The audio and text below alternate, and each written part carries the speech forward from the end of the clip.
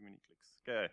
All right, so I'm Mike, Stringhandler on Twitter and on GitHub if you want to find me there. I'm the lead maintainer on Tari. So what do we want to achieve today? We want to compare various levels of confidentiality on blockchains and show some examples of Tari contracts. I'm sure none of you have seen them so far. We do have a workshop at 12:40, so just after lunch starts in the Institute of Crypto Anarchy, which is above the entrance. And we'll be going through these in detail, so we'll show you how to actually build your Tari contracts. Just a note that I'm not going to go into any of the snark-based technologies. I know we had the talk just now about how we could use snarks and stuff. So snarks, you'd have to build circuits, and it is possible on Tari, but it's not the default flow. So we'll go into it now. All right.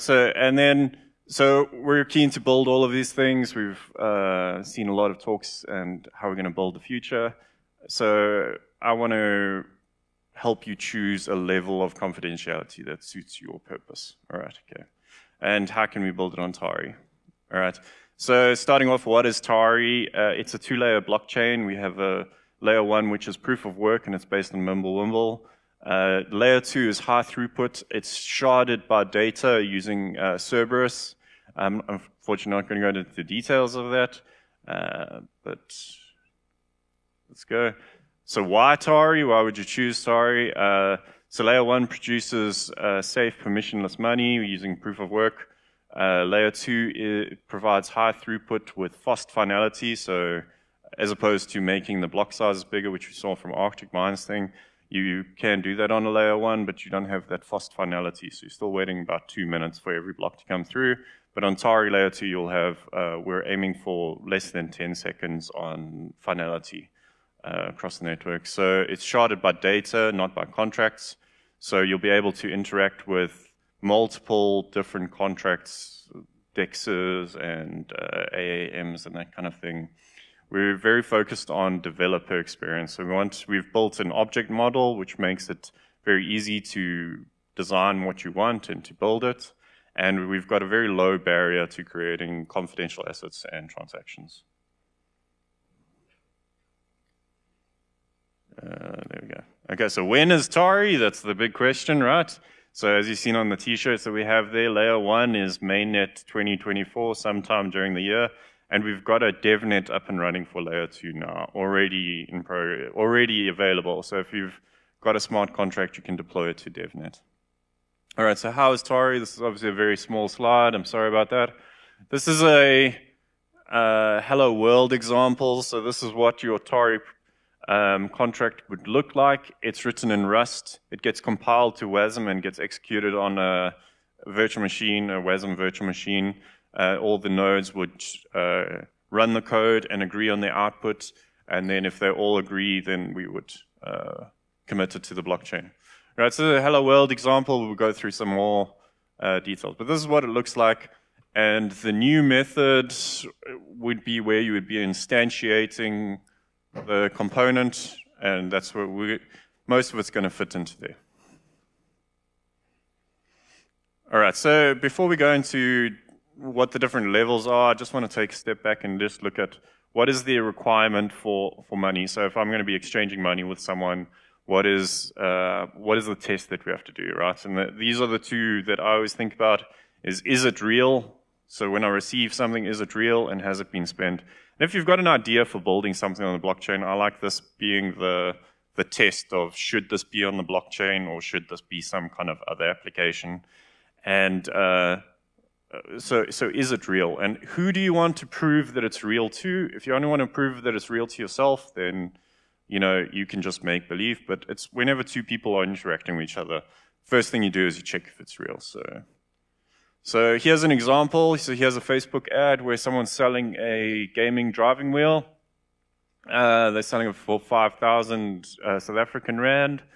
So if we're going to have, if you wanted to buy this, these are the things that we would be checking, right? So is it real? So the seller, when he gets the cash from someone, if he gets it for the cash in exchange for the real, the first thing he's going to do is look at and see whether the money is actually real, or has it been printed off of a printer or forged or something like that. If it's a bank, then we have to trust the bank to say that it was real. All right, from the buyer's side, it's very simple. Does he actually have the item?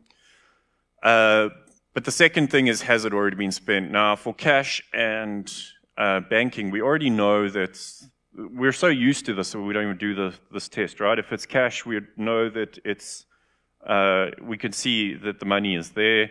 If it's a bank, the bank tells us that it has not been spent. For the actual item now, if it's in person, you can see the guy has the steering wheel. But if it's online, there's a very good chance that he has sold this to someone else already. So these are the two things that we're looking for when we're designing some kind of protocol of exchanging money, and that's easy to do. So this was the breakthrough that Bitcoin had, right? So as we know, when Satoshi built this, we removed the idea of trusting a central authority, and we could do it electronically, so you didn't have to actually physically have the cash on you. So he created this idea that we don't have to now trust a central authority. Two parties can see whether something is real, right? And then the UTXO model that he designed prevents the double spend, right? Or the outputs that we refer to as outputs a lot. So the downside of this was obviously that the amounts are visible to everybody, and the transaction log the transaction history is logged for everyone to see. He actually did take note of it. This is a quote from the white paper. So the traditional banking model achieves a level of privacy by limiting access to information to the parties involved and the trusted third party. The necessity to announce all transactions publicly precludes this method. So he identified the fact that this is a little bit less private than what the traditional banking model is. So we're going to go through some of these, and we're going to come back to that quote a little bit at the end there. All right. So these are the levels that we have, starting off with Bitcoin, going down to, and we'll find Monero at level 3, but I'm going to go through them, so we don't need to worry too much about going through that now. All right, so level 0 is Bitcoin and Ethereum. As we know, this is not very confidential. First of all, is it real? The test is, does it exist on the chain somewhere? So I'm receiving some funds, some UTXOs. Do they exist? And then we'll check to see whether they are spent already. Bitcoin uses UTXOs to solve this problem, and Ethereum uses accounts and nonces. So there's two different approaches. Ethereum uses what's called the account model, which we'll see now. All right, so level 0 on Tari. I apologize for pulling up docs here, but this is very easy. We've created a number of different resources that you could create. So if you wanted to create a resource which would be a currency or a non-fungible currency, you can choose to either just a fungible, non-fungible, or confidential, depending on your use case. This is how we would mint the initial supply of a fungible token. Remember, this is level 0. So we'd create call onto the resource builder, create a fungible token, and we'd publish it in this way. And we're going to go through this workshop if you're interested later at lunch. Okay, so that's completely transparent. Let's go into the next level. And the next level would be just hiding the amounts.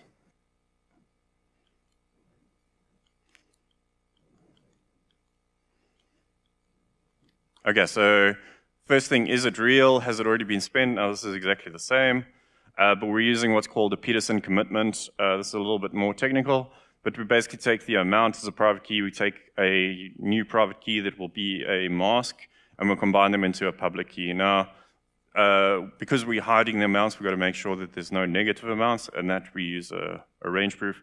And this is typically where the size of these transactions starts to balloon. And bulletproofs is what we use in a lot of in Monero and Tari. All right, so this is the API for creating a confidential coin. You see, it's very similar, but we'll just be calling on resourcebuilder.confidential. We need to have an output statement instead of just the amount. Here's a little bit more detail. But you can see there that the amount has been replaced by a commitment. We have some encrypted data in there as well for references, and also just to allow the sender to know what the amount is or any details they need to decrypt it. So unfortunately, this is the end of the road for the account model. So on Ethereum is entirely based on the account model. Tari has got an account model built in that we've abstracted on top of the UTXO model, because the Tari second layer is built entirely on UTXOs, but we've abstracted an account model. But if you want to go further at this point, you're going to have to start using UTXOs on layer 2. All right, and this is my hot take here. As soon as you start using UTXOs, you need to scan the full blockchain. And in my opinion, the lack of indexes for light wallets is a bigger obstacle for regulation is a bigger obstacle to privacy enhancing technologies than regulation. So what I'm meaning by that is MetaMask has 30 million active users, whereas only 18,000 people are running Bitcoin nodes. And if you're trying to build a privacy-enhancing cryptocurrency, as soon as everybody needs to run a full wallet, right? Which means you have to scan the entire chain. And this is a problem. So if you're looking for an area to get more adoption, I think this is a good problem to try and solve. All right, so then we go and the amounts are hidden, but the transaction graph is still open. We're going to now look at level 2, where we're hiding the sender and the receiver. All right, so these are the idea of using one-time addresses, which was Satoshi suggested. Mimblewimble, Tari layer 1 is also built like this. It's the same, because we're just looking for inputs and outputs being spent. You just need to find out if the outputs exist on chain, and then we're still marking whether they're being spent. So we can just check whether those have been already spent to tell whether the double spend has happened. All of these require some kind of off-chain communication to negotiate. And yeah, so there's not really much we can show on a Tari contract here because it's all really off-chain. You could do this, but you would still need to build on the off-chain communication. All right, so then we start getting into where Monero sits, and that's with decoy inputs and ring signatures. All right, so at this point now we're taking, instead of one input being marked as spent and created as the new, creating new outputs, we've got where we choose a bunch of decoy outputs. So Monero has 11 inputs that it uses as a decoy. Lantis has a much bigger size. One of the problems is if you have a very small size of decoys, that you have to be careful about how you choose them, right? So this is the reason that you can't have time locks on Monero. This is the reason that you can't have certain smart contracts, like Luke was saying. You got to be careful about if you include any kind of identifiers in the small input set, that you can just automatically eliminate those input sets. I believe it's the same reason, the reason that you can't spend for 10 blocks as well. So if you've got a much larger set, obviously you don't eliminate that many, so that's why Lantis doesn't need to worry too much about all the outputs looking the same. All right, but our test now comes into play. How do we decide whether the money is real that we're receiving, right? So in this case, we just need to make sure all of the inputs do exist, right? But we need some kind of one of many proof. So we've got an input set of many outputs that we can choose from, and we can either use a ring signature or we can use a one of many proof. So when I first wrote this as a Tari smart contract, I used Jens Groth's one of many proofs, and I built it that way. But then coming to the second criteria was, how do we work out whether it's been spent or not? So the double spend problem. So you cannot mark any of your inputs as spent when you're creating a input anonymity set, because then that would automatically disqualify them. So therefore, all of the inputs have to remain unspent. So the way this is solved is by using a unique linking tag. So in Monero, it's called the key image. But when you create a transaction, if that output is spent, it generates this unique tag. And so what we're going to do, so in Monero, they use CLSAG for this. Lantis has a very clever thing where they reveal the number. So the way that I built it on Tari, and if you want to build something similar, you can also do this. You can use a different ring signature strategy. I use triptych. And then to save that linking tag, we need to save it in a unique location. So I've used Tari's Cerberus substate address just to store it in a unique location. Okay, so this is what it would look like. I know you were all wondering. Okay, but that's what it looks like. So we basically just create a triptych statement with an input set, and we can verify this. Now this would be compiled from this Rust into WASM, and then it would be run on each of the nodes. At some point, we may build this into the API, but I just did it as a smart contract. All right, so then the next level up from this would be using full membership proofs, which removes the whole decoy selection problem, and Monero Seraphis is a good example of that. I don't have an example yet of how to do this on Tari, but if you are interested in doing this, I've got some ideas, so come and chat to me.